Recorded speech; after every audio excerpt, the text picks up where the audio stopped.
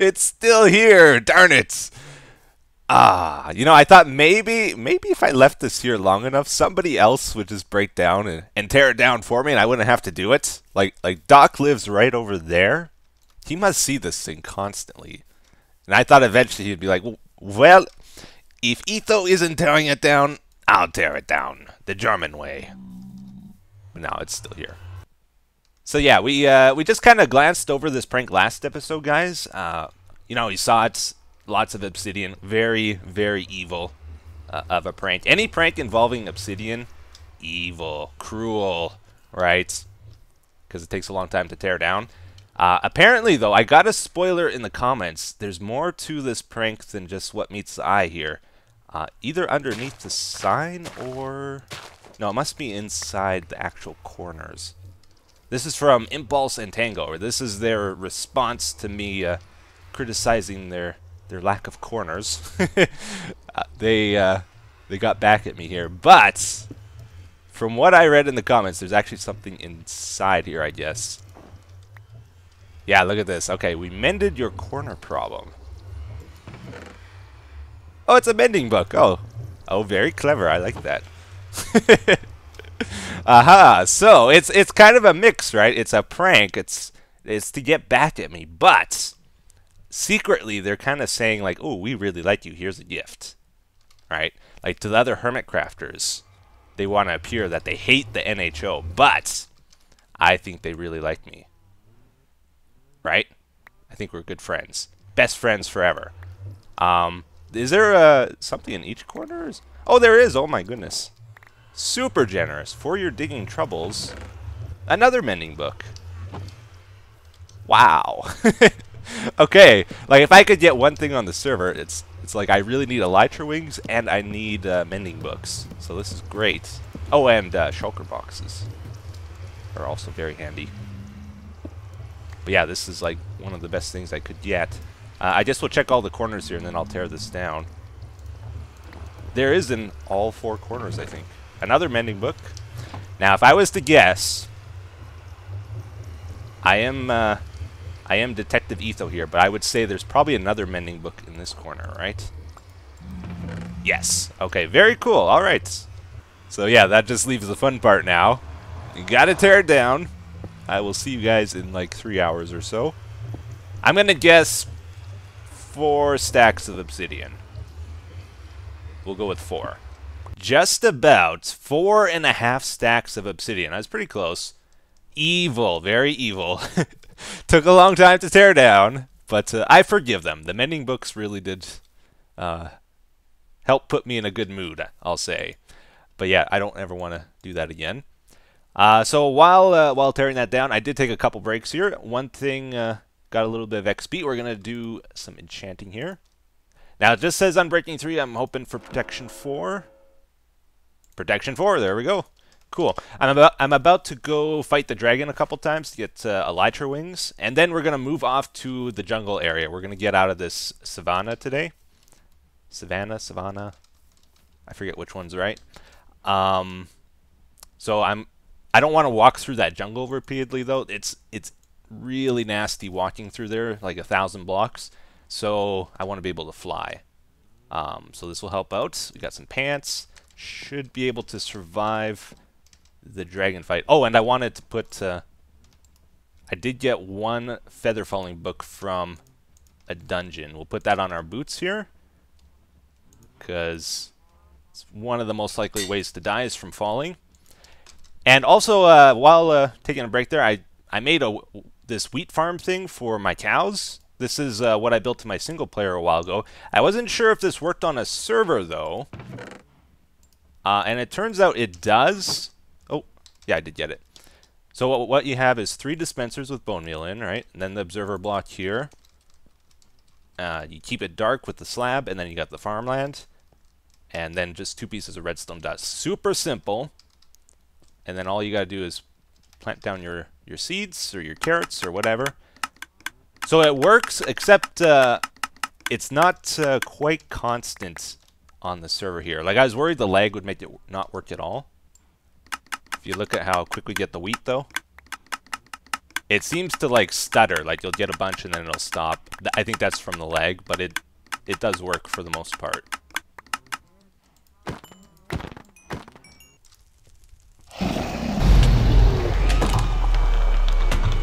Booyah!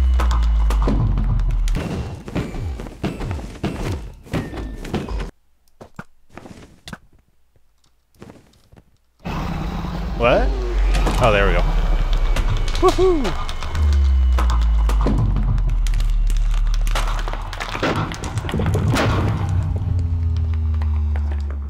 Ah, yeah. Wells came along and helped me out with the dragon. Oh.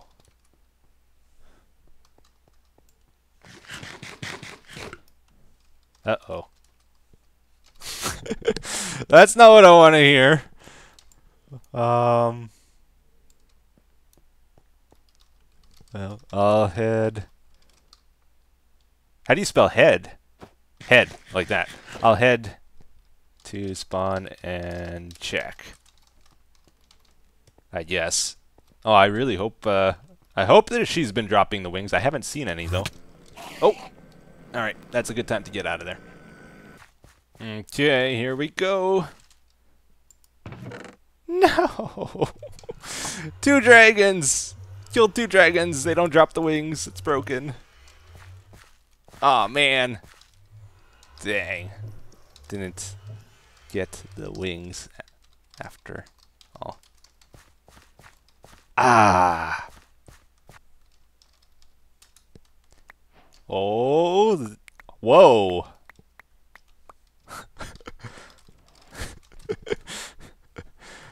Aha! Thanks a lot. So Wells, he's very nice. He has a backup pair of wings he's going to lend me here. So I can go explore the end and hopefully find more, and then I got to return these to him. Alright, everybody. Well, I tell you what. Things have not gone very well. I showed a little bit of video of me fighting the dragon and stuff, but I'll try to just summarize what happened. This 4 or 5 hour disaster that the end has been for me here today. So, yeah, I gathered the gas tiers to do the dragon fights. On the server here, they have a command block thing that drops elytra wings whenever you kill the dragon. It's a really nice thing on servers, so that, like, you know, eventually all the end cities are going to get explored, right? So you need some other way of getting them. But I guess that's not working currently. So fought 2 dragons, got nothing out of it. Wells Knight joined me on the second fight, and I think he felt bad for me because, you know, I didn't get anything. So he was super nice. He lent me his backup pair of elytra wings so I could go explore the end, look for some end cities, and hopefully find another pair for myself. Problem is, I had trouble finding any of the end cities, so I had to go really far out. And I wasn't, like, recording or really paying attention to what I was doing. Silly me. You should always check your coordinates, guys, whenever you take on an end city. Always. Or bring a map with you or something. I didn't do that for some reason today. And an Enderman ended up killing me. So I lost all my stuff, which really sucks, right? But the worst part of it, Wells Knight, the nice guy who lent me his elytra wings, I lost his pair. I feel really bad about that. And then he like took time out of his day to help me try to get my stuff back. And I borrowed another pair of elytra wings from B-Dubs, which, you know, if I lost that too, I would have been just devastated. But I used that to look through the end as well. It's kind of like looking for a needle in the haystack when you don't know like where you died. So looked for half an hour, we both did. Didn't find the stuff again, but while looking, Wells Knight found 2 more elytra wings, and I found a pair, so in the end it kind of worked out, but yeah. could have gone smoother. Anyways, so I lost all my stuff. Came to the end here to check out the Enderman farm, and I've been doing a whole bunch of enchanting. So we got pretty good stuff again. Used those mending books that we got from Tango and Impulse, so we got mending and unbreaking on the wings. Good boots and think I put mending on the pick. Yeah, we got it on the pick, on the sword. So all in all, pretty geared out now. Also filled up a bunch of stuff here. I had to do 12 enchantments before I finally got Silk Touch on a pick. And did a bunch of books. This is also mine over here. More books. And some other random stuff. But anyways, guys, we're going to get to our project for today. I do have something in mind that I want to build here. And I think it's going to be really cool, actually. We're going to be building like a Mini-Nexus. Hopefully within 2 episodes. 2 episodes is my goal with it. So today we're going to focus on the idea and designing it. And probably building it a little bit too. But then next episode we're going to try to get it done. So first off, let me show you the area here. So this is where I think I'm going to set up base. It's a nice area in the NHO jungle. It's got a lot of hills and stuff like that. We'll just fly up and take an aerial view. So I got my beacon over here for the speed mining. This is where I've been doing it. And that's B-Dub's tree over there. There's a bunch of rivers, jungle temple, and I think there's a lake or something too nearby. Seems like a nice area. Anyways, so let me explain the idea. We'll get started on this. I have put together a redstone shulker box. Ooh, beautiful. Alright, so the way this is going to work, this is going to just be for like 10 or 15 items. This is mostly bulk storage for things we get a lot of, like cobblestone. Things we mine from the ground, like cobblestone, stone, dirt, gravel, sand, that kind of stuff. So I think for each item type we do here, we're going to give it plenty of storage, like at least 10 double chests of storage. And we'll probably just snake them together like this. Go as high as we want with it, right?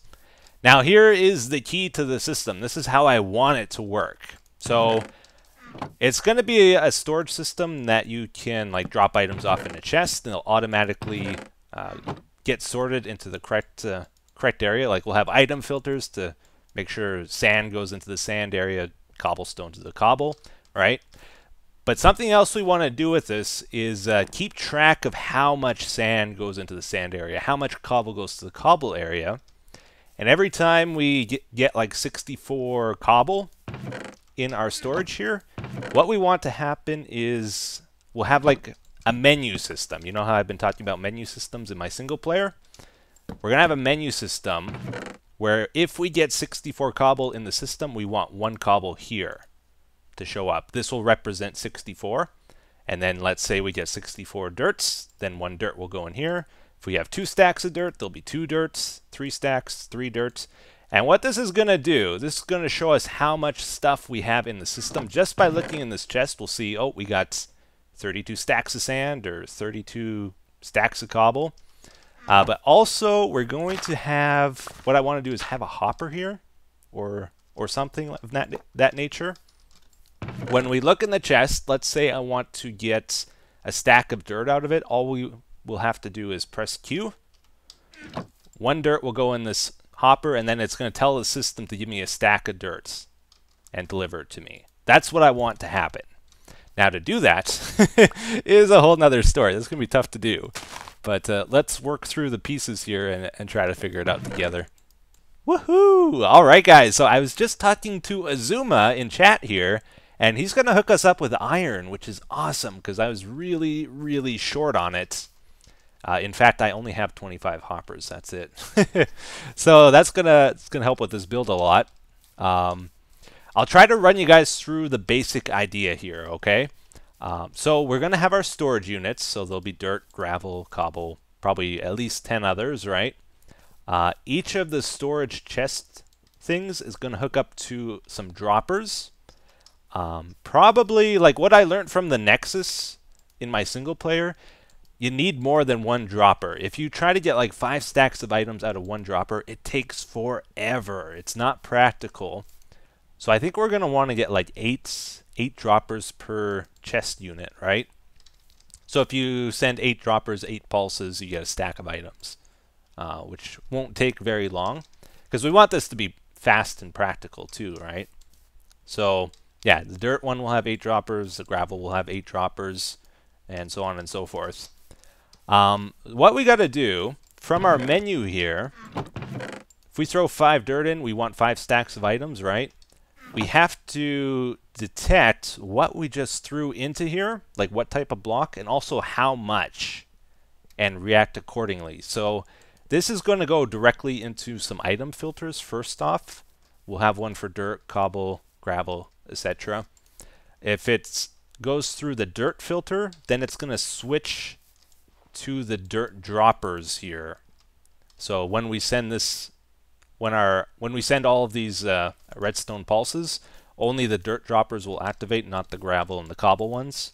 So that's how we're going to get our items.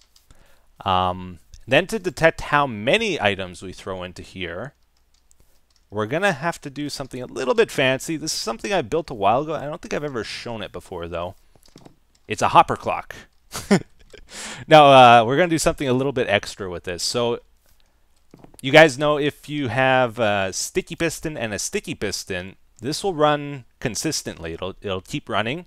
If you have a sticky piston and a regular piston, it only activates once when you send it a button press. Do I still got the button here? No, I think I took it off. Wrong side. Oh, it's over there. Okay. Yeah, so this will only run once because we have one sticky piston, one regular piston. What we need to happen is it runs depending on how many items we throw into here. So if we throw 5 items in, this needs to run 5 times. So to do that, I already forgot which side. I think it's this one. We're going to add a redstone torch, a dropper. That's going to go into some hoppers. I guess we'll go this way. And then when an item goes in this hopper, we want to detect it and run it like this. This is like a nice compact way of doing this, I think. Supply drop in the nether. Awesome. Awesome. Thank you. Aha. It's going to save me so much time. You have no idea. All right. So I think if we do that, this will run depending on how many items we throw in here. So let's say give it 5 jungle wood. That'll go into here. We'll still have to activate this the first time. Wrong side. Oh wait, no. Was that the right side? Okay, so this should shoot out an item every time. Yeah, it goes to 3. You see this just flashed over here. So they'll keep going until these run out, I think. Okay, so I've been experimenting with this a little bit. I hooked up a comparator clock to our hopper clock, and that runs to the dropper. So this is going to run to the 8 droppers I was planning. It turns out, though, if you have like just 2 items in the hopper clock, like that's pretty much minimum you can have. And we run this just one time, it shoots out 9 items. I want 8. If we change this to 1 item in the hopper clock, it kind of glitches out a little bit. See, it goes back and forth and then back and forth twice. So we don't want that to happen. And it still shoots out 9 items, so that's not good. So we might jump up to 16 items. And to do that, we got to add a little bit into here. I'm not sure how many, probably 9. Let's try 8. Or no, it would be less than that. That's quite a bit. Okay. That shot out to almost half a stack. So it would be 4 maybe? A lot of trial and error with this. Okay, that time it shot out not quite. That was 13, right? We're close. I think 1 more item will do it. Alright, this is how I do redstone, just trial and error. Perfect. Okay, 16 items exactly. That is great. So if we only use 4 droppers and we do that, it'll shoot out a stack, which is pretty good. Let's run this one more time with it doing it multiple times. So that'll run 3 times or 4 times because we started it up ourselves. Okay. Good. And 1 more time. Okay. So I think that shot out a stack of items worth. And then it stops. Excellent. So this is going to work out pretty good, I think. I'm happy with this. And just to clarify, in case you're not quite following me, basically when we throw like 9 items from our menu system into the hopper, those are going to end up into this dropper. And this is going to run, if we throw 9 items in, this will run 9 times and shoot out 9 stacks of items from our storage here, is the plan. So we'll have like 4 droppers maybe, and they'll activate 9 times, get 9 stacks of dirt. Pretty simple. One more thing. This is like the last tricky thing with this build that I don't know how to do just yet. Once we figure this out, I'll be able to build this. We just have to put all the pieces together. We have to figure out some way of detecting when a stack of items enters our storage system, like when it goes through our auto sorter. How do we know when to add 1 item to our menu? All right, so every 64 items, we want to add 1 to our menu. How do we count to 64? So as items flow through this hopper, we want to detect that. So probably just put a comparator here and somehow trigger a counting mechanism. So that'll turn on. Maybe we can do like 2 hoppers facing each other somehow and keep track. Okay guys, so we got a solution here to our tricky problem. I guess all we need is a hopper clock. Hopper clocks, is there anything they can't do? Gotta love these things. So yeah, it turns out we can use the hopper clock as our memory system. So we want to try to detect whenever we add 1 stack of items to our storage. Thing is, we don't always, or we're not going to always add 1 stack at a time. We're going to add a random number of items when we put items into our storage, right? Sometime maybe we'll add 33 items or 12 items or 5 stacks of items.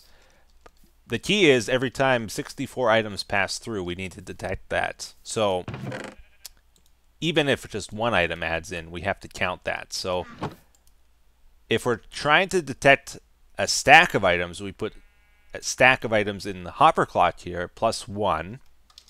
And you can see, like, if we put 1 item into storage, 1 item left here. If we put 2 items into storage, 2 items left here and went into here. This is a hopper clock with 2 sticky pistons, by the way. I didn't mention that. And so you can see it's equally matching what we add into there. If we tone this down, we can actually see it work. Oh yeah, and you can see like every time this triggers, it's going to shoot an item out, and this is going to go into our menu system. So let's make this detect only 16 items, so that we can actually see this working, because it takes a long time to go through a full stack. So if we're detecting every 16 items, so if we put a stack in here, this should trigger 4 times. And I don't know if it's exactly perfect. So it triggered once, so that'll add one item to the menu. Triggered twice, and you can see when it bounces here, when it goes up to 17, it goes to 17 and then quickly goes back to 16. So that's why we add the extra one.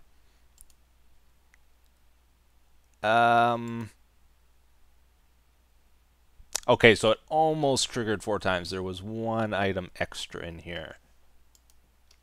So it's close to accurate. It's not quite perfect. Anyways, I think this is what we're going to use, though.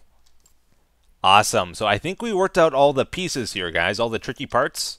Now we're going to start putting stuff together. I'm going to try build one of these units with you guys before we wrap up the episode here. And you'll have to forgive me, I'm starting to lose my voice. I've been talking too long, so this is the last thing we're going to do. I started clearing out an area here. This is where our first building of our brand new base is going to go, guys. Pretty exciting stuff. Our Mini-Nexus, or if you guys have a better name for it, let me know in the comments, and that's what we'll call it. I think we're going to start the building here, and like the entrance will be that way. And then, like, we'll enter from the cool hill area, I think. So I want to go a little bit up in the air. Maybe here will be good. Sure, let's start it here. So, first thing we're going to do, get down our 4 droppers. And again, these are going to get activated, I guess, 16 times to shoot out a stack of items. Oh, this is going to be really tough to do, by the way, because we got to build in the air. This is where a jetpack would be nice. Okay, so this will go shoot items. Where the dirt is going to be packed ice, I guess. Have to get some packed ice on the server. And then I think this is going to be a 3 wide design, like tileable every 3 blocks. So this will be the start of the next one. This will be for this one. We'll run redstone along here to activate the droppers. These will get fed from hoppers above. Then we're going to have a sticky piston over here. This is going to be our switch. So if the block is up, then redstone will be able to pass through here, right? And if it passes through, it's going to activate the droppers and shoot the items out. If we don't want this unit activated, then this block goes down. We just have to activate the sticky piston and retract it. And then signal can't pass through. If we want it to go up, we have to send this a quick pulse, and then it leaves the block behind like that. So we'll have some redstone running sideways here to this piston. Anyways, let's not worry about that right now. So items shoot out here. I think we're gonna have a dropper over here. This is gonna be to shoot items for our menu system. You'll see what I mean in a little bit here. Then we'll have droppers running to that. Hoppers. It's been a long day. And then we're going to start our snaking storage system. So I think I'm going to do 9 double chests. And this is just going to run up like so. Yeah, so we can have as many double chests as we want here for storage. I was going to do 9, but after seeing it, it looked maybe overkill. So I toned it down. We're only going to do 7 double chests. That way this isn't quite as tall and takes less resources and stuff too. I think that's good enough for what I'm doing, or what I want to use this for. So then at the top of our storage here, this is where our item filter begins. So I'm going to build that. Run the redstone like that to a repeater down there. Okay, and that's going to face into a redstone torch, which will control whether this hopper is locked or not. So we'll put a redstone torch there. Powers that block, then powers that hopper, right? So now if we put some cobble in here, if we want to make this our cobble unit, for example, it'll filter out to 41 blocks, I believe. Yeah, there we go. Then it stops. Okay, so now if like planks pass over top through here, they'll end up here. If cobble goes through, though, it'll go into our storage, into this unit. You can see it's starting to filter down. Doesn't go to the end here. So basically, this hopper chain at the top here, we're going to use this to sort our items, because it's going to pass over top all the different item filters. So if cobblestone's in here, it'll get pulled down by this item filter, go down into storage. And then you can see here, this is also where we put our hopper memory unit thing. So I added a redstone torch at the end of our item filter here. So whenever items are passing through, this turns off, which unlocks our memory unit and allows items to flow in here, and it starts keeping track of how many items are actually entering the storage. So that's pretty cool. I think so anyways. And then we have a redstone line down here. We got to connect this to our menu dropper. If you follow the, like where all the hoppers are going here, you can see they actually go into that dropper. And also the hopper below can pull the cobblestone down or whatever items in there. So once this dropper fills up and this hopper fills up, then this will start filling up, right? And then when we connect the redstone to this, we have to run or make this shoot into a water stream, which will carry it to our menu chest. I know, it's kind of crazy. We'll see it a little bit better next episode. This is for the item delivery, the water streams here. We've got to get some packed ice, but these all will connect together from all the units and then be delivered to us. But this one here is for the menu. So there's going to be 2 water streams, 2 different ones. Anyways, I think that's going to do it for today, guys. If you have any thoughts or ideas, please let me know in the comments. But thank you for watching. Hope you enjoyed it, and I will see you again in the next one. Take care. Bye-bye.